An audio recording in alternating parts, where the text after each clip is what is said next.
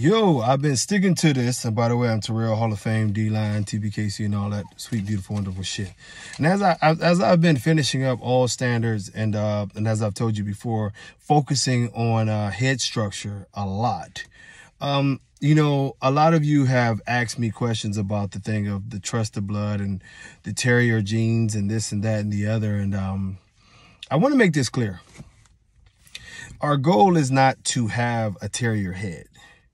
But if you speak with anybody, you can ask Marco Suarez, you can ask Prats, you can ask if you can get in touch with Jake Lipton, you can ask Jake, you know what I mean, Jay Hops, all of the old breeders, Mike from Devil's Den, they will tell you is that a grand majority of all of the old dogs, even if you talked about some of the older Gotti line dogs, not just the edge dogs, but the dogs that come from the original stock. And even more prevalently, you talk to the Remy line people, they will tell you that the puppies generally with heads, because you always have those few anomalies that come out with a little bit of a bullier head. But the head piece generally comes out with a more Terrier look early. It just does. When you know your blood, this is where the term pop comes from, you know, and it's generally every 6 months you'll get that pop. And the Terrier head develops into what you want from the edge look, or maybe even some of the Gotti line looks, the Gotti line dogs that were cheekier and not with the more rounded heads, is that it develops with the cheeks. If you think Remy's head, it develops, the cheeks pop out, and then you start to notice this about, like I said, 12, 18, 24. It keeps on getting bigger. The head gets better and better and better. I've showed y'all Mandelas. A lot of y'all are, well, some people freaked out a little bit with Tommy's last picture. Wait till y'all see how he's developed now. The older he gets, he has more and more of the Remy type of head. His head is popping out. He's still an adolescence because he's close to right around 18 months, but his body is filled out more. He's, you know, still pocket, you know, at, I think just shy of 16 inches, but, you know, he's like 83, 84 pounds now. And that's with me still trying to keep him a little leaner. But the head is just pop. The cheeks are coming more and more.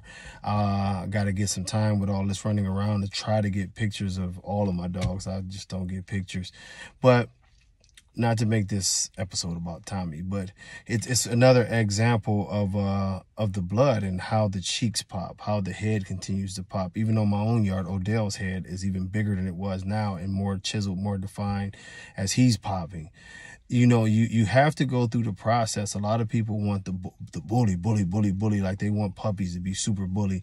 And we've also seen this thing in our community to where, you know, the bulldog breeders, they keep trying to make fun of everybody with oh, you got a Terrier, you got a Terrier. It's a Terrier breed, you know what I mean? And y'all see that in the next video. I have to go in on those guys. But you have to understand, looking through the history of these dogs, that if you notice, you'll look at some of Marco's stuff. You'll look, you know, you look around to the breeders who've kept it real from the old and look at the puppy pictures, then look at the adult pictures. You see it's a development. It's not something to where the dogs are just born super bully all the time, but it always comes around. You rarely see people who have dogs that their dogs just stay with a total Terrier look and it doesn't pop out. That's not what real American bullies do. Real American bullies pop out and some explode, and the ones that explode are the ones that everybody loves when they get the super cheeky look. But you know, you have to understand that this comes with the territory, and trust the process, trust the blood. Your dog will develop the type of head that you're looking for, but you have to get past that point of saying, oh, his head is not this, his head is not that. It's always a development thing. You know, I mean, the more you talk to the older breeders, they will tell you that you just have to wait on it. You can't jump in and be like, oh, it's got to have this. And what you'll typically notice is that the puppies that start off with the super bulldog look, they don't look as good as when they get older. They look like bulldogs. They start to look like English or oldie bulldogs as they grow up, because their head structure, you know, doesn't get the cheekier vibe. It gets more of the creases and the lines, a little more wrinkles than you would like, a little rounder head than you would like. It doesn't pop into that shape. This is just the way that they go, and typically you'll find those breeders talking about what they have to clean up with their dogs. So, you know, I mean, not to talk y'all ear off, but, you know, just keep this in mind as the breed develops, as you develop in the breed. you understand what you're looking for, is that the American Bully head is a developmental head. It comes in as a puppy, and you know, it may not be as broad as you would want it to originally, and it sort of pops out. Sometimes you would even notice with the chest and the body.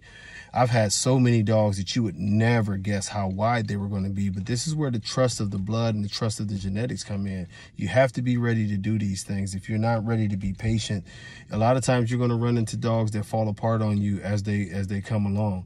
One of the reasons why we lack great dogs in this community right now is because so many people have put an emphasis on just overdone, you know, super bully puppies, that when they become adults, those dogs disappear and fade away for good reasons, because they've fallen apart. Most times they just don't hold the look, you know, or they don't live, you know, one or the other.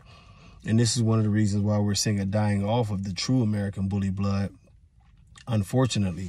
But be patient, trust the blood, trust your pedigrees. Trust me, if the parents look a certain way, those puppies have a very high probability of looking that same way. Just, you know, put in the work, put in the time. It will work out for you. Until next time, y'all, much love. God bless.